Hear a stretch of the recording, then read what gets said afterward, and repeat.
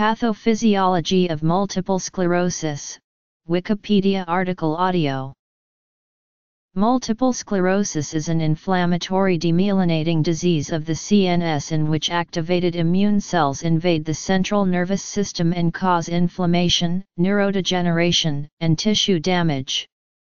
The underlying cause is currently unknown. Current research in neuropathology, neuroimmunology, neurobiology, and neuroimaging, together with clinical neurology, provide support for the notion that MS is not a single disease but rather a spectrum. Pathology. Meningeal tertiary lymphoid-like structures. Physiology of MS. MS lesion development. Blood-brain barrier disruption. Postmortem BBB study. In vivo BBB. Causes of the normal appearing tissues. Old blood flow theories. Endothelium theories. XV. CSF flow theories. CSF composition, KIR 4.1 and N-octamin 2. Primary neurodegeneration theories. Genetic causes. MS biomarkers. Molecular biomarkers in blood. MicroRNA in blood as biomarkers. MS types by genetics.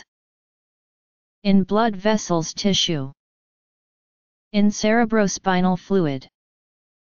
Oligoclonal bands. Biomarkers in brain cells and biopsies. Biomarkers by MRI and PET. Biomarkers for the clinical courses. Subgroups by molecular biomarkers. There are 3 clinical phenotypes: relapsing remitting MS, characterized by periods of neurological worsening following by remissions; secondary progressive MS, in which there is gradual progression of neurological dysfunction with fewer or no relapses; and primary progressive MS, in which neurological deterioration is observed from onset. Biomarkers for response to therapy. Demyelination patterns. Pathophysiology is a convergence of pathology with physiology. Pathology is the medical discipline that describes conditions typically observed during a disease state, whereas physiology is the biological discipline that describes processes or mechanisms operating within an organism. Referring to MS, the physiology refers to the different processes that lead to the development of the lesions, and the pathology refers to the condition associated with the lesions. Multiple sclerosis can be pathologically defined as the presence of distributed glial scars in the central nervous system disseminated in time and space. The gold standard for MS diagnosis is pathological correlation, though given its limited availability, other diagnosis methods are normally used. The scleroses that define the disease are the remainders of previous demyelinating lesions in the CNS white matter of a patient showing special characteristics, such as confluent instead of perivenous demyelination. There are 2 phases for how an unknown underlying condition may cause damage in MS. Multiple sclerosis differs from other idiopathic inflammatory demyelinating diseases in its confluent subpial cortical lesions. These types of lesions are the most specific finding for MS, being exclusively present in MS patients, though currently they can only be detected at autopsy. Most MS findings take place inside the white matter, and lesions appear mainly in a periventricular distribution. Apart from white matter demyelination, the cortex and deep gray matter nuclei can be affected, together with diffuse injury of the NAWM. GM atrophy is independent of classical MS lesions and is associated with physical disability, fatigue, and cognitive impairment in MS. At least 5 characteristics are present in CNS tissues of MS patients: inflammation beyond classical white matter lesions, intrathecal Ig production with oligoclonal bands, an environment fostering immune cell persistence, and a disruption of the blood-brain barrier outside of active lesions. The scars that give the name to the condition are produced by astrocytes healing old lesions. MS is active even during remission periods. Follicle-like aggregates in the meninges are formed only in secondary progressive MS and correlate with the degree of subpial cortical demyelination and brain atrophy, suggesting that they might contribute to cortical pathology in SPMS. These ectopic lymphoid follicles are composed mainly of EBV-infected B cells. In multiple sclerosis, inflammation, demyelination, and neurodegeneration are observed together. Some clinical trials have shown that the inflammation produces both the relapses and the demyelination, and that neurodegeneration is independent from inflammation, produces the accumulative disability, and advances even when inflammation and demyelination are delayed. It seems that neurodegeneration is produced by damaged mitochondria, which in turn comes from activated microglia. Currently it is unknown what the primary cause of MS is. If MS is a heterogeneous disease, the lesion development process would not be unique. In particular, some PPMS patients having a special clinical course named rapidly progressive multiple sclerosis could have a special genetic cause and a different development process. Several types of damage appear in the brain: normal appearing white matter and characteristic lesions. Changes in NAWM include axonal injury without demyelination, low-grade inflammation, and microglial and astrocytic activation. MS lesions develop inside NAWM areas. The most accepted sequence of events is first NAWM appearance, then the so-called preactive lesions, with activated microglia, and finally the BBB breakdown, which enables the entry of T cells to the CNS. This marks the beginning of an autoimmune attack which destroys myelin in active lesions.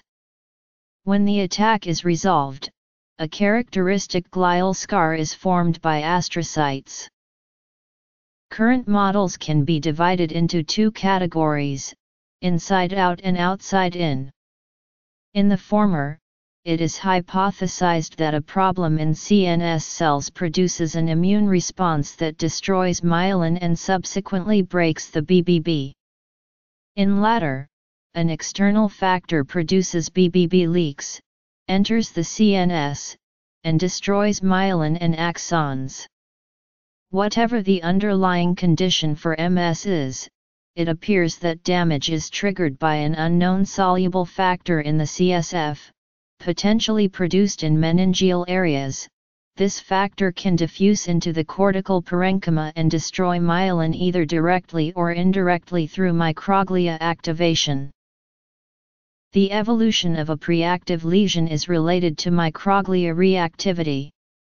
Increased expression of pro-inflammatory cell surface markers have been observed in NAWM and initial lesions, corresponding to a so-called loss of homeostatic microglial equilibrium.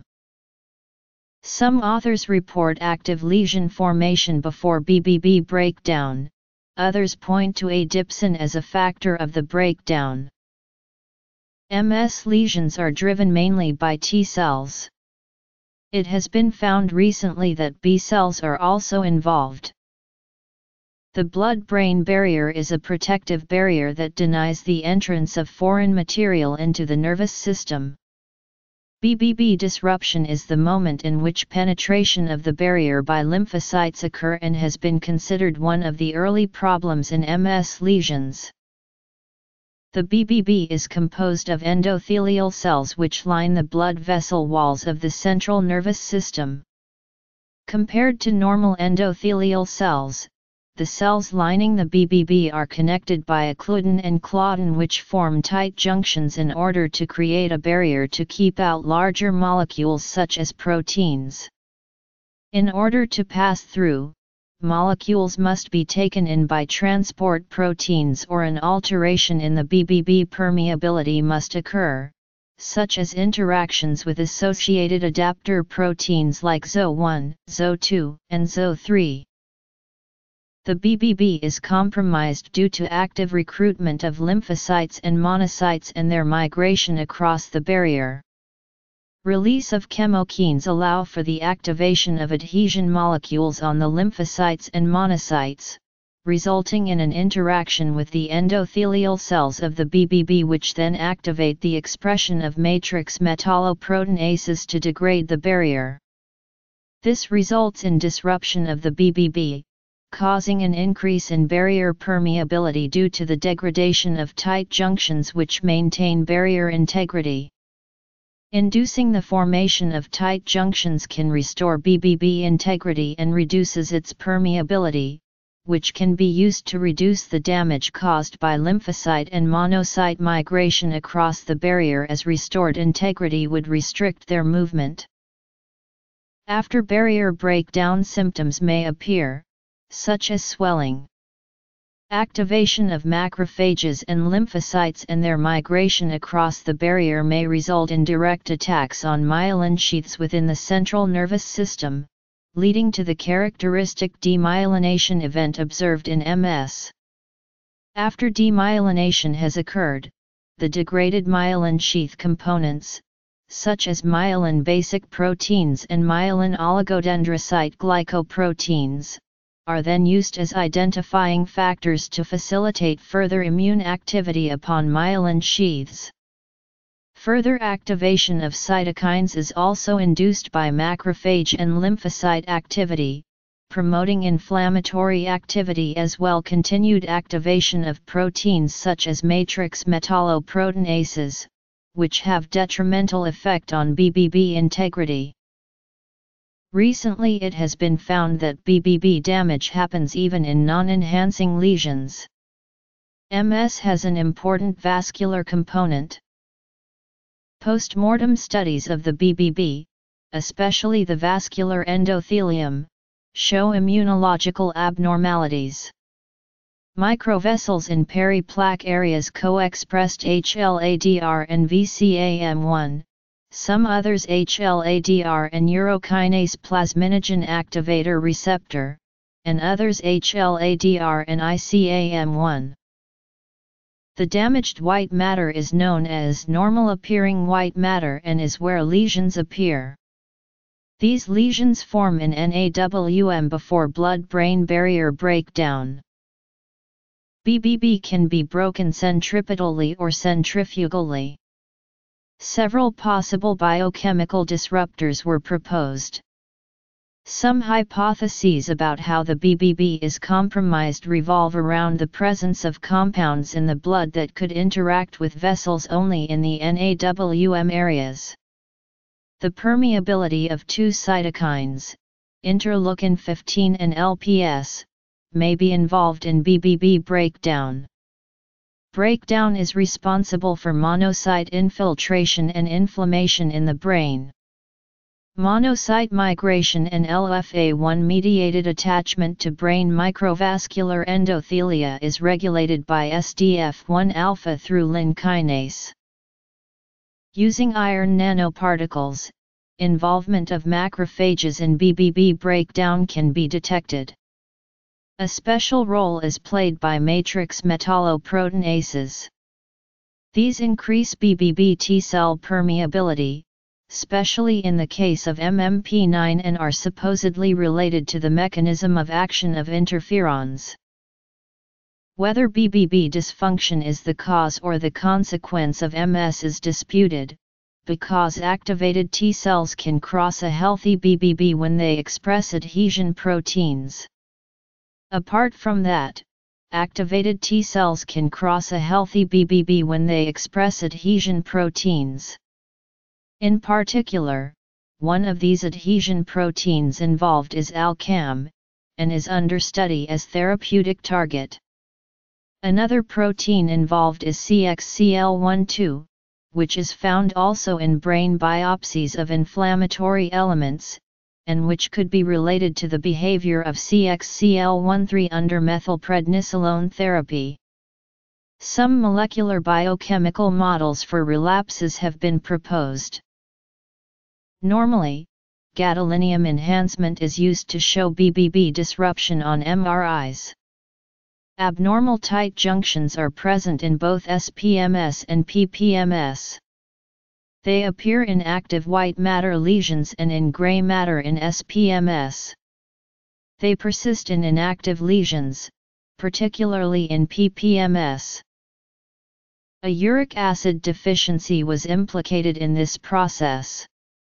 Uric acid added in physiological concentrations is therapeutic in MS by preventing BBB breakdown through inactivation of peroxynitrite. The low level of uric acid found in MS victims is manifestly causative rather than a tissue damage consequence in the white matter lesions, but not in the gray matter lesions. Uric acid levels are lower during relapses. Some areas that appear normal under normal MRI look abnormal under special MRI, like magnetization transfer MTR MRI. These are called normal appearing white matter and normal appearing gray matter. The cause why the normal appearing areas appear in the brain is unknown, but seems clear that they appear mainly in the ventricles and that they predict the course of the disease. Given that MS lesions begin inside the NAWM areas, these areas are expected to be produced by the same underlying condition that produces the lesions, and therefore the ultimate MS underlying condition, whatever it is. Historically, several theories about how these areas appear have been presented. Venous pathology has been associated with MS for more than a century. Pathologist George Edward Rindfleisch noted in 1863 that the inflammation-associated lesions were distributed around veins. Some other authors like Tracy Putnam pointed to venous obstructions. Some authors like Franz Schelling proposed a mechanical damage procedure based on violent blood reflux. Later the focus moved to softer hemodynamic abnormalities, which were showing precede changes in subcortical gray matter and in substantia nigra. However, such reports of a hemodynamic cause of MS are not universal, and possibly not even common. At this time the evidence is largely anecdotal and some MS patients have no blood flow issues. Possibly vascular problems may be an aggravating factor, like many others in MS. Indeed, the research, by demonstrating patients with no hemodynamic problems actually prove that this is not the only cause of MS. Other theories point to a possible primary endothelial dysfunction. The importance of vascular misbehavior in MS pathogenesis has also been independently confirmed by 7 Tesla MRI. It is reported that a number of studies have provided evidence of vascular occlusion in MS, which suggest the possibility of a primary vascular injury in MS lesions or at least that they are occasionally correlated. Some morphologically special medullar lesions have also been linked to venous insufficiency. It has also been pointed out that some infectious agents with positive correlation to MS, especially chlamydia pneumoniae, can cause problems in veins and arteries walls. The term chronic cerebrospinal venous insufficiency was coined in 2008 by Paolo Zamboni, who described it in patients with multiple sclerosis. Instead of intracranial venous problems, he described extracranial blockages, and he stated that the location of those obstructions seemed to influence the clinical course of the disease. According to Zamboni, XV had a high sensitivity and specificity differentiating healthy individuals from those with multiple sclerosis. Zamboni's results were criticized as some of his studies were not blinded and they need to be verified by further studies. As of 2010, the theory is considered at least defensible. A more detailed evidence of a correlation between the place and type of venous malformations imaged and the reported symptoms of multiple sclerosis in the same patients was published in 2010. Hemodynamic problems have been found in the blood flow of MS patients using Doppler, initially using transcranial color-coded duplex sonography, pointing to a relationship with a vascular disease called chronic cerebrospinal venous insufficiency.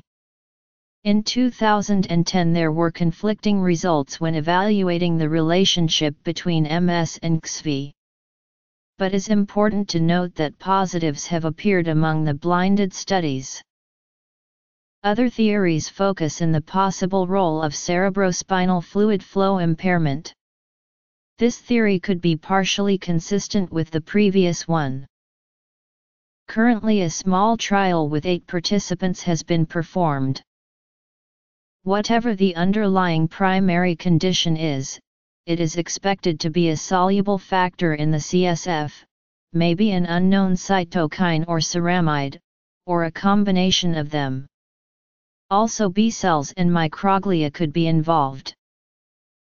It has been reported several times that CSF of some MS patients can damage myelin in culture and mice and ceramides have been recently brought into the stage.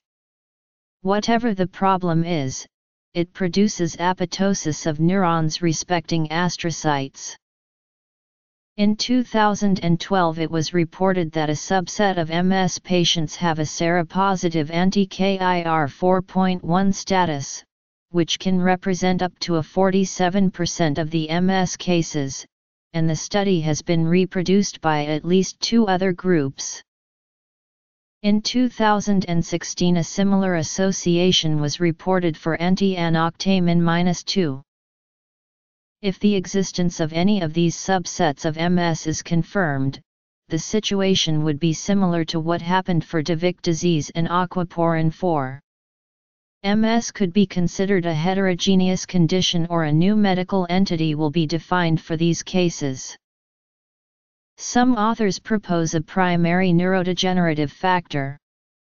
Maybe the strongest argument supporting this theory comes from the comparison with NMO.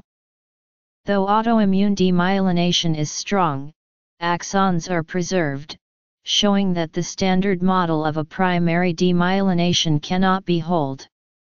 The theory of the transsynaptic degeneration is compatible with other models based in the CSF biochemistry. Others propose an oligodendrocyte stress as primary dysfunction, which activates microglia creating the NAWM areas, and others propose a yet unknown intrinsic CNS trigger induces the microglial activation and clustering, which they point out could be again axonal injury or oligodendrocyte stress. Finally, other authors point to a cortical pathology which starts in the brain external layer and progresses extending into the brain inner layers. If as expected MS is an heterogeneous disease and the lesion development process would not be unique. In particular, some PPMS patients have been found to have a special genetic variant named rapidly progressive multiple sclerosis which would behave differently from what here is explained. It is due to a mutation inside the gene NR1H3, an arginine to glutamine mutation in the position P.arg415GLN, in an area that codifies the protein LXRA. Diagnosis of MS has always been made by clinical examination, supported by MRI or CSF tests. According with both the pure autoimmune hypothesis and the immune-mediated hypothesis, researchers expect to find biomarkers able to yield a better diagnosis, and able to predict the response to the different available treatments. As of 2014, no biomarker with perfect correlation has been found, but some of them have shown a special behavior like IgG and IgM oligoclonal bands in the cerebrospinal fluid and autoantibodies against neurotropic viruses and the potassium channel KIR 4.1. A biomarker is a characteristic that is objectively measured and evaluated as an indicator of normal biological processes, pathogenic processes, or pharmacological responses to a therapeutic intervention. Type 0 biomarkers are those related to the course of pathogenic process, and type 1 are those that show the effects of the therapeutical intervention. As of 2014, the only fully specific biomarkers found to date are 4 proteins in the CSF: CRTAC-IB, tetranectin, spark-like protein, and autotaxin T. Nevertheless, abnormal concentrations of nonspecific proteins can also help in the diagnosis, like chitinases. This list has been expanded on 2016, with 3 CSF proteins reported specific for MS. They are the following immunoglobulins: Ig gamma 1, Ig heavy chain V3 and Ig kappa chain. Biomarkers are also important for the expected response to therapy. Currently it has been proposed the protein SLC9A9 as biomarker for the response to interferon beta. Blood serum of MS patients shows abnormalities. Endothelin-1 shows maybe the most striking discordance between patients and controls, being a 224% higher in patients than controls. Creatine and uric acid levels are lower than normal, at least in women. Ex vivo CD4 T cells isolated from the circulation show a wrong TIM-3 behavior, and relapses are associated with CD8 T cells. There is a set of differentially expressed genes between MS and healthy subjects in peripheral blood T cells from clinically active MS patients. There are also differences between acute relapses and complete remissions. Platelets are known to have abnormal high levels. MS patients are also known to be CD4/6 defective, and this leads to interleukin-10 deficiency, being this involved in the inflammatory reactions. Levels of IL-2, IL-10, and GM-CSF are lower in MS females than normal. IL-6 is higher instead. These findings do not apply to men. This IL-10 interleukin could be related to the mechanism of action of methylprednisolone, together with CCL2. Interleukin IL-12 is also known to be associated with relapses, but this is unlikely to be related to the response to steroids. Kallikreins are found in serum and are associated with secondary progressive stage. Related to this, it has been found that B1 receptors, part of the kallikrein-kinin system, are involved in the BBB breakdown. There is evidence of apoptosis-related molecules in blood, and they are related to disease activity. B cells in CSF appear, and they correlate with early brain inflammation. There is also an overexpression of IgG-free kappa light chain protein in both CIS and RRMS patients, compared with control subjects, together with an increased expression of an isoforms of apolipoprotein E in RRMS. Expression of some specific proteins in circulating CD4+ T cells is a risk factor for conversion from CIS to clinically defined multiple sclerosis. Recently, unique autoantibody patterns that distinguish RRMS, secondary progressive, and primary progressive have been found, based on up and down regulation of CNS antigens, tested by microarrays.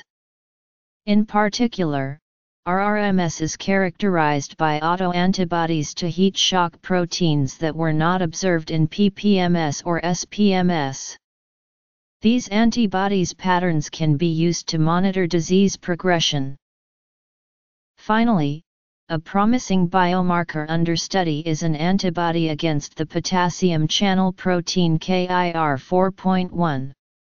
This biomarker has been reported to be present in around a half of MS patients, but in nearly none of the controls. MicroRNA are non-coding RNA of around 22 nucleotides in length. They are present in blood and in CSF. Several studies have found specific microRNA signatures for MS. They have been proposed as biomarkers for the presence of the disease and its evolution, and some of them, like MIR150, are under study, especially for those with lipid-specific oligoclonal IgM bands. Circulating microRNAs have been proposed as biomarkers. There is current evidence that at least 60 circulating mRNAs would be dysregulated in MS patients' blood, and profiling results are continuously emerging. Circulating mRNAs are highly stable in blood, easy to collect, and the quantification method, if standardized, can be accurate and cheap. They are putative biomarkers to diagnose MS, but could also serve differentiating MS subtypes, anticipating relapses, and proposing a customized treatment. mRNA has even been proposed as a primary cause of MS and its white matter-damaged areas.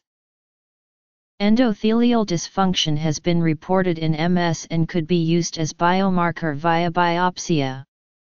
Blood circulation is slower in MS patients and can be measured using contrast or by MRI. Interleukin-12p40 has been reported to separate RRMS and CIS from other neurological diseases.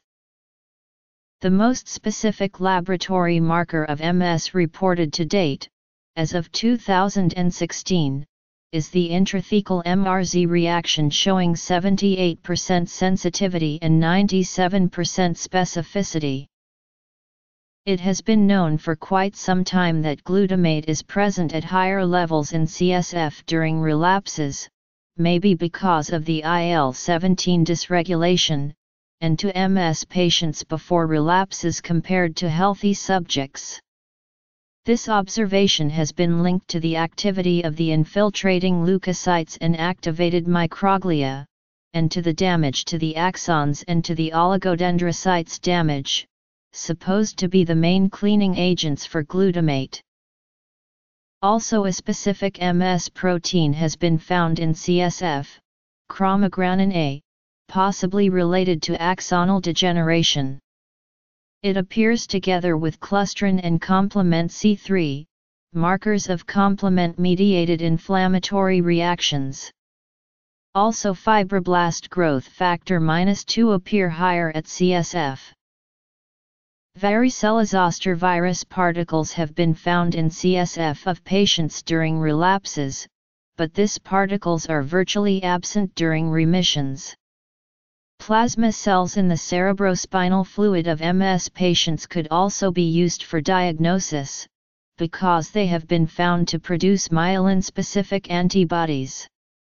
As of 2011, a recently discovered myelin protein TPPP/P25 has been found in CSF of MS patients.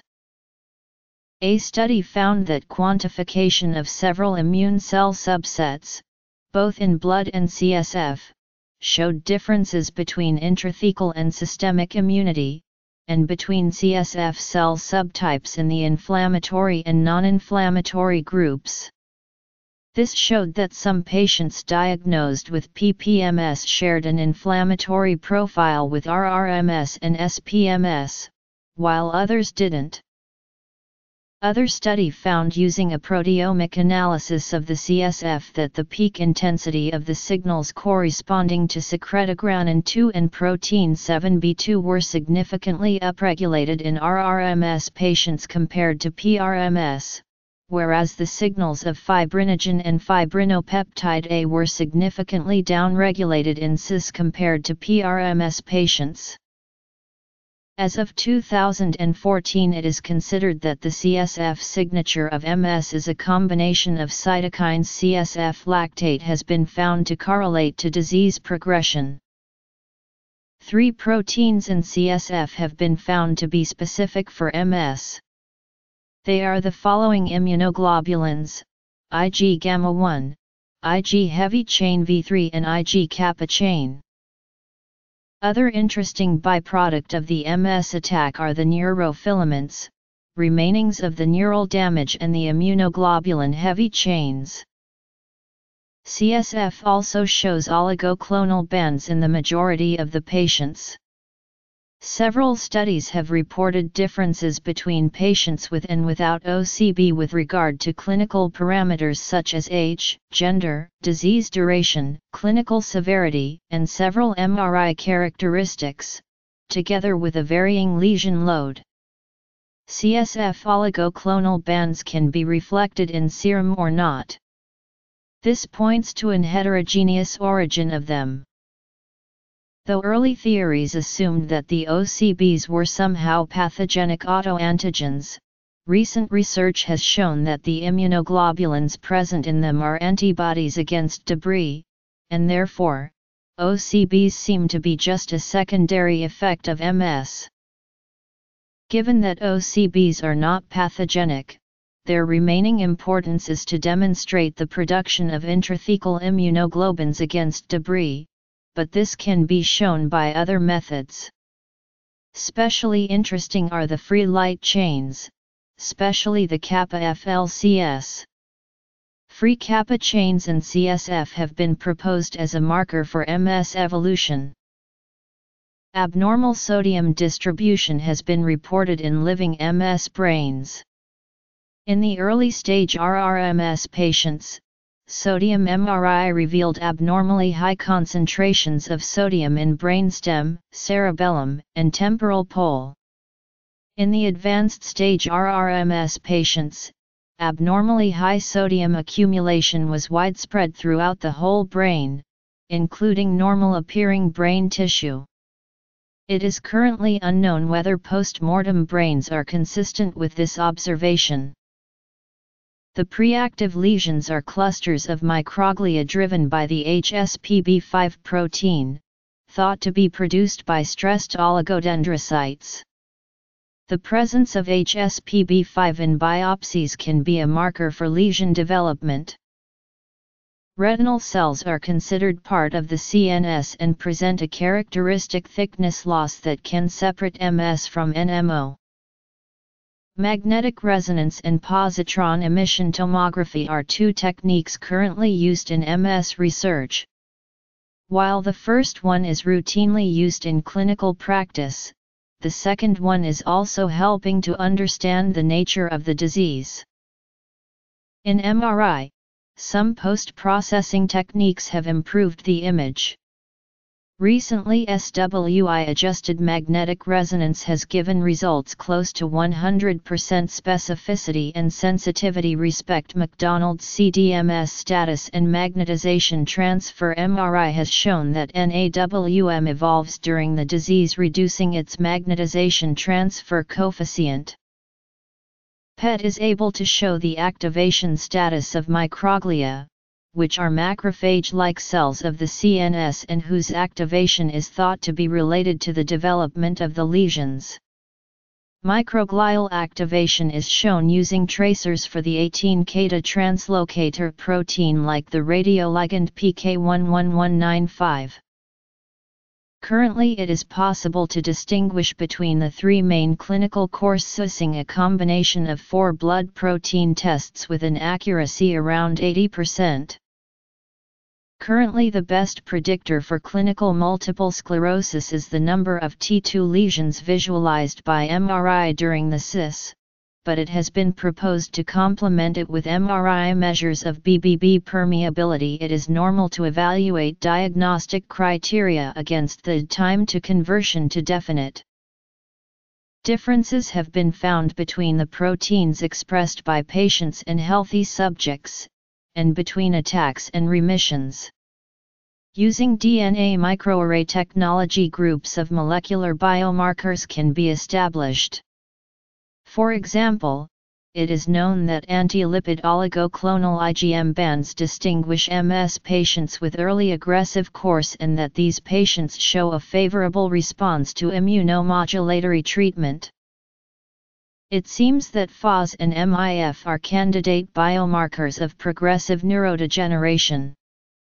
Upregulated levels of SFAs were found in MS patients with hypotense lesions with progressive neurodegeneration, and also levels of MIF appeared to be higher in progressive than in non-progressing patients.